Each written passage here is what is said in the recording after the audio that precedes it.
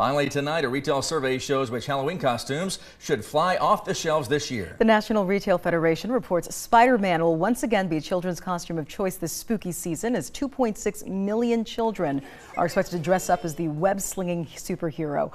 Ghost, Witch, and Princess will also be top picks for trick-or-treaters. Well, that's fun, and Witch also ranks among the top outfits for adults this year, followed by Vampire, Cat, and Batman. Other popular costumes include Pumpkin, Hot Dog, and a bat. The hot dog would be fun. I was about to say, I think that would be, out of those options, that would be my choice. I feel like those last three might have been for animals. I'm not sure. Oh, you think so? Maybe. I don't know. You never know. Come on. Someone could be mustard, ketchup. That's true. Right, the whole family. All right, Tim,